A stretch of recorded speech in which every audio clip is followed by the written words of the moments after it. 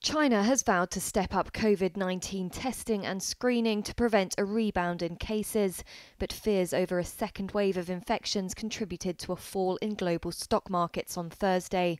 That and a dour assessment from the head of the US Federal Reserve on Wednesday dashed hopes for a quick economic recovery. Jerome Powell warned of a recession worse than any since World War II and called for additional public spending. That was seen as a pointed comment from a central banker who has avoided giving advice to elected officials. Meanwhile, new outbreaks in South Korea and China are worrying investors, even as more countries begin to reopen their economies.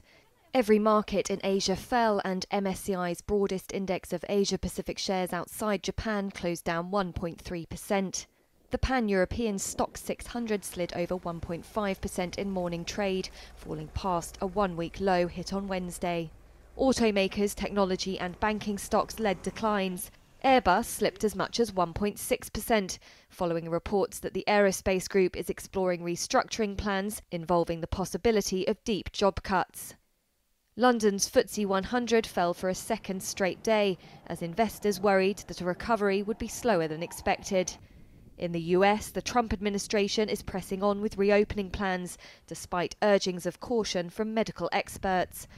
A surprise drawdown of US inventories helped oil prices make meagre gains, but the bleak outlook capped rises.